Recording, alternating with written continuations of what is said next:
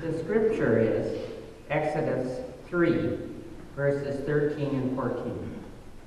But Moses said to God, "If I come to the Israelites and say to them, 'The God of your ancestors has sent me to you,' and they ask me, 'What is his name?' what shall I say to them?" God said to Moses, "I am who I am." He said further, "Thus you shall say to the Israelites, 'I am has sent me to you.'"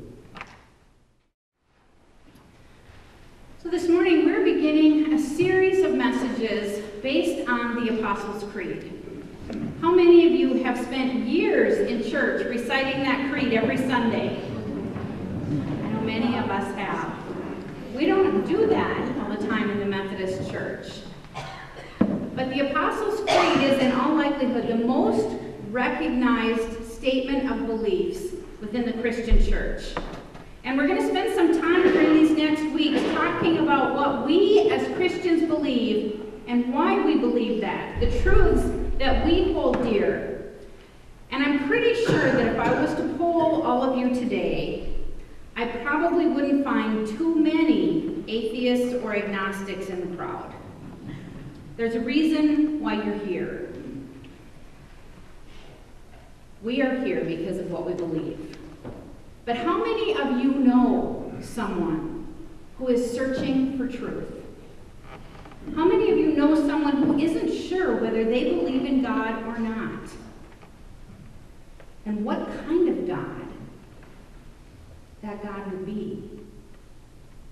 How many of you have ever shied away from a conversation with somebody about God because you were afraid that they might ask a question you couldn't answer? I know I have.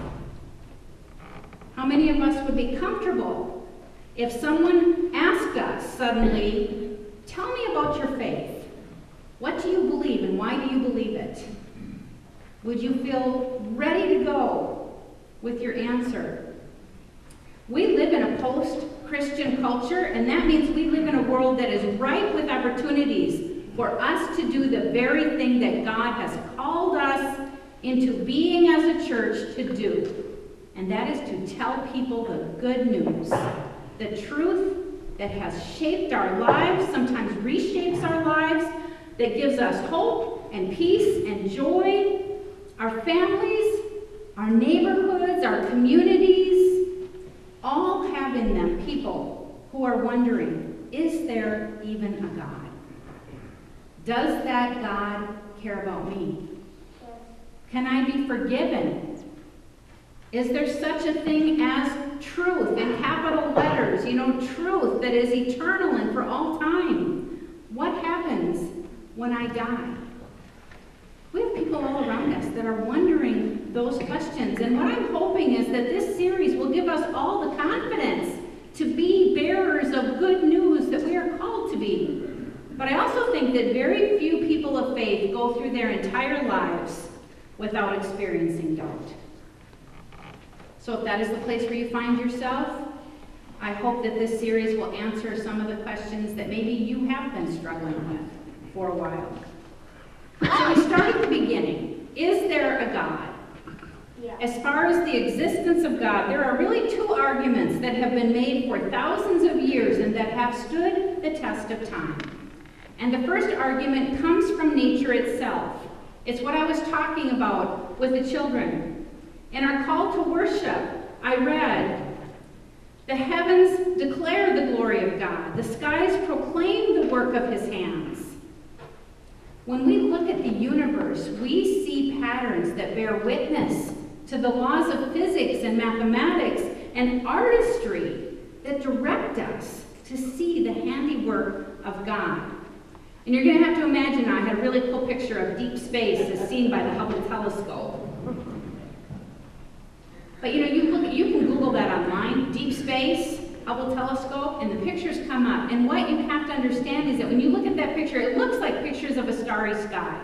But when you look at that picture, every one of those dots of lights is actually a galaxy, just like ours.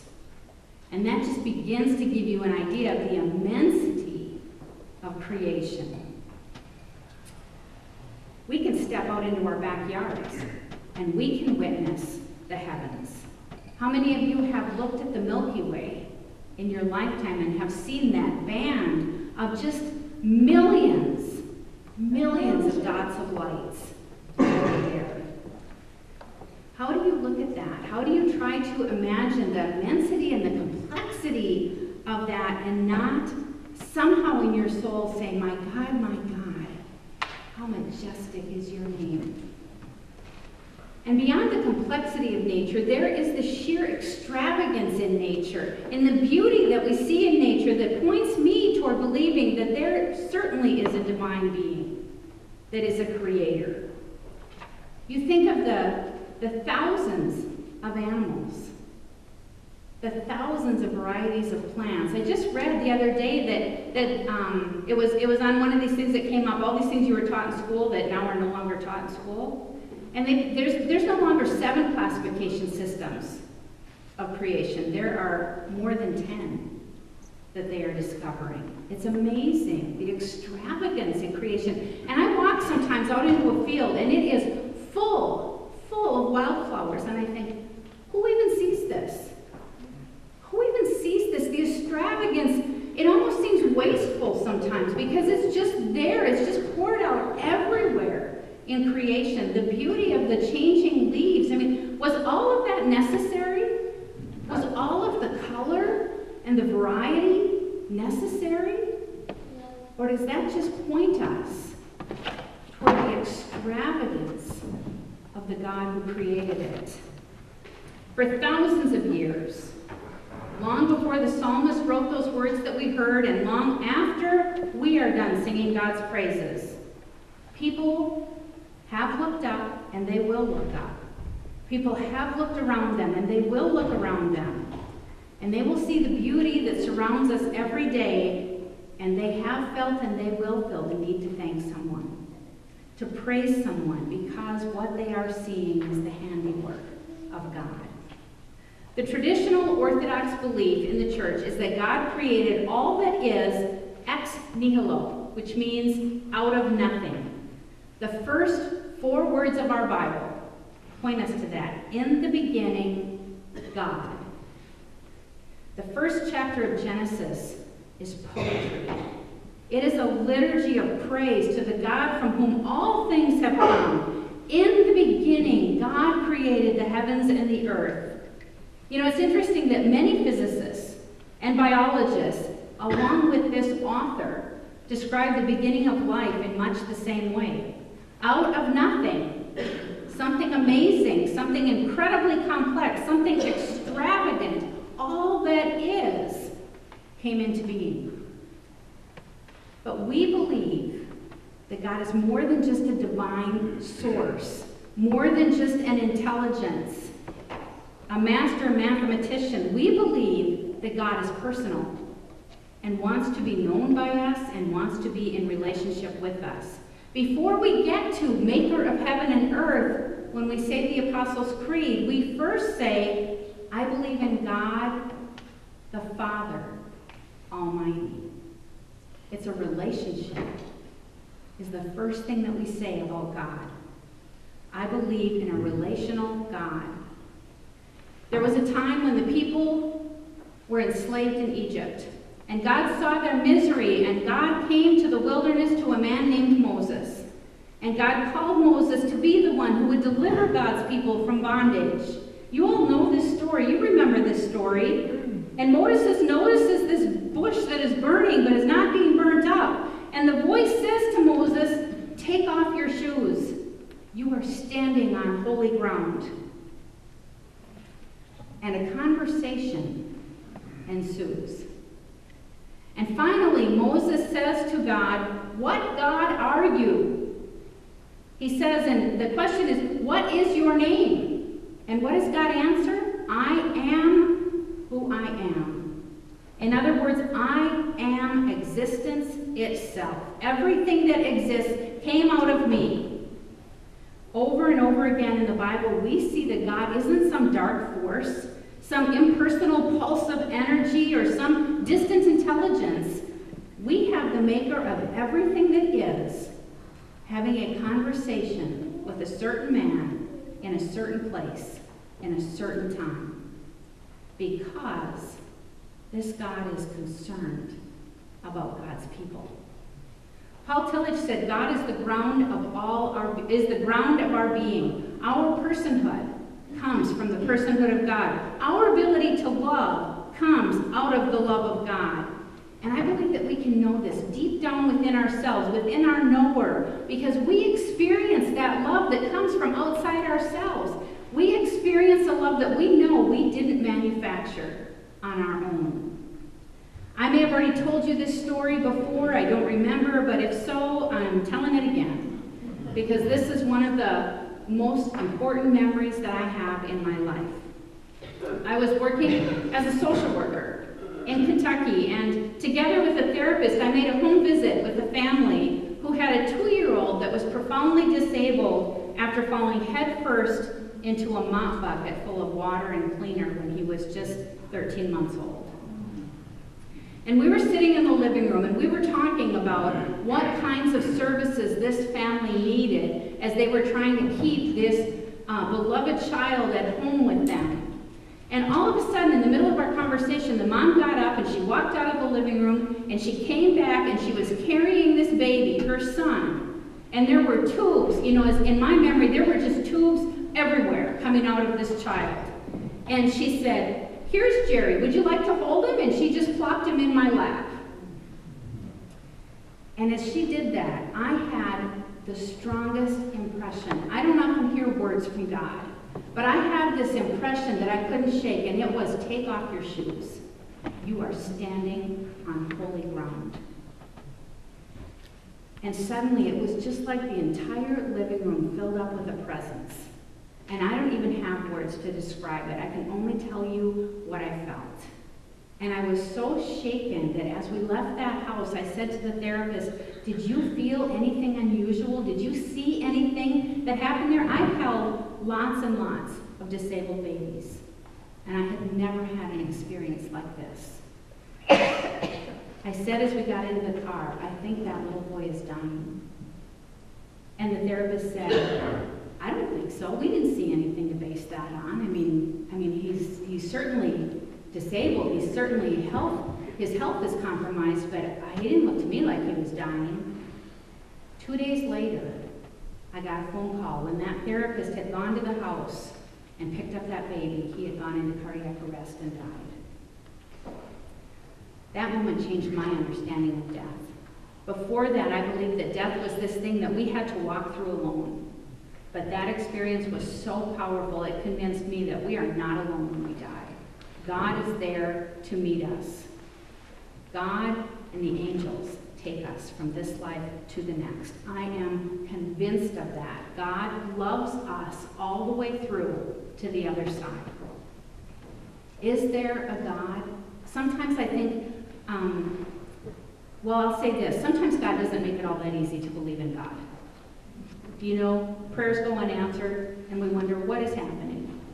Sometimes bad things happen, sometimes to really good people, and we wonder what is happening. And sometimes we in the church haven't made it so easy to believe in God. And I have talked to a lot of people who have the impression that you pretty much have to park your brain at the door if you want to go into church and believe in God. But that is not true, and there are a whole host of really, really smart people who have come to believe that there has to be a God. Fred Hoyle, one of the leading astronomers in the 20th century, and also a self-proclaimed atheist, whose fellow atheists are really doubting his atheism by some of the comments that he has made. But he said that the chances of everything in our universe coming out of nothing, the chances of this happening are about the same as a hurricane sweeping through a junkyard and leaving in its wake a fully built jumbo jet. And another time he said the chances of all of the necessary elements lining up in order for life to happen accidentally are about 10 to the 40,000th power. I don't even know how many zeros that is, but I know it's a lot of zeros. That's a huge accident. He even went so far as to say it is difficult to figure out how life on this planet could have happened without some form of intelligence behind it. Can you see why his fellow atheists are doubting his atheism? Francis Collins was head of the Human Genome Project. He is one of the world's leading scientists working at the cutting edge of DNA. And he wrote a book about his work, and he called it The Language of God. Dr. Collins found faith in God and became a Christian as a result of his scientific studies. Max Planck, who originated quantum theory, at a speech near the end of his life said this: all matter originates and exists only by virtue of a force which brings the particle of an atom to vibration and holds this most minute solar system of the atom together. We must assume that behind this force, the existence of a conscious and intelligent mind. This mind is the matrix of all matter. George Lemaitre first proposed, he was the one who first proposed the Big Bang Theory. He was a scientist and a priest. He didn't see science and faith as being in opposition to each other, but he saw them as work that goes hand in hand. John Polkinghorne taught math for 13 years at Cambridge before he heard the call to priesthood. And then he went on to teach math and physics and theology at Cambridge and has written some of the best books we have on faith and science.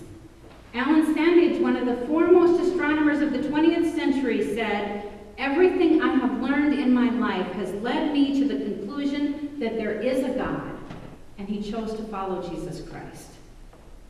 Now, I say all this to say that belief in God does not preclude a serious study of science, and science does not preclude a belief in God. Some pretty smart people have had their studies lead them to a belief in God. And I believe that they have become Christians because they don't want that God to be some impersonal intelligence. They want that God to be relational. And they find that in Jesus Christ. Now, I'm not a scientist, but I can look at a snowflake or several snowflakes and see the uniqueness and the beauty of each one of them. I can imagine my own DNA in all of its complexity, and I see God. I believe that there are I am vibrations pulsing throughout our universe. That is God. That is the matrix that holds everything together. But even more importantly to me, I see and experience joy. And I have to ask myself, without a God, where does that joy come from? Because sometimes it's not circumstantial. Sometimes there is a joy that goes beyond all of the circumstances in my life. I understand guilt, and I have to ask, where would that guilt come from? Without there being a moral code actually built into the universe in which we live. I feel hope in the midst of pain, and I believe there is a God. I don't know how else to explain these things. How else do we explain love without God? And what I know, what I am sure of, and what I have chosen to believe, and because of that, I find meaning not only in my life, but in the smallest to the largest acts of kindness and grace, is that there is a God, and that God loves me, and that God loves you, and that God is not only extravagant and complex and immense and magnificent, that God is right here. And I know that I am a better person than I would be otherwise for believing that. So we can look around at all of creation and we can say there is evidence here. There is more than enough evidence to justify belief in God. And we can look at our own experience and those times when we have heard or felt God in our own lives. We can look at who we are as people because of our belief in God. All of those things we are more than capable of talking about with anyone who asks us, what do you believe and why do you believe it? These are ours. Let us pray. Gracious Lord, we thank you for the witness that you have left us, the handprints that we see throughout creation, the handprint that you have left on our hearts, the handprint that you have left on lives that have been given and devoted to you. And we pray that as we consider why we believe what we believe, that you would firm those beliefs within us, that you would quicken us, that we are ready at any given moment to be able to share the good news of our belief with anyone out there who is searching and who is asking questions. Is there a God, and does that God love me? Let us be able to say with a resounding yes. As Jesus taught us, so we pray. Our Father, who art in heaven,